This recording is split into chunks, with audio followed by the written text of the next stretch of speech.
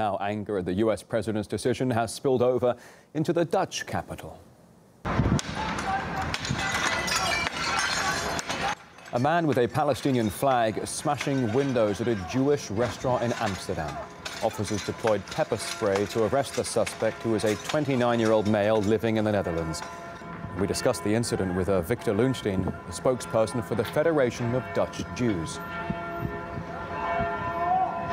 The fact that he did this is a pure act of anti-Semitism and Jew hate. Going to a restaurant owner in Amsterdam, far away from anything in the United States or in Israel, and attacking his restaurant is obviously a pure act of anti-Semitism. So if he found an extra reason in the events of this week, I don't know. We've seen this in the past. We've seen that when tension grows in Israel, that around the world, in Europe and in the United States and any other country that there are Jews still living, people, and unfortunately I have to say Muslims, often take this as a good reason to start being aggressive to Jews around the world as well.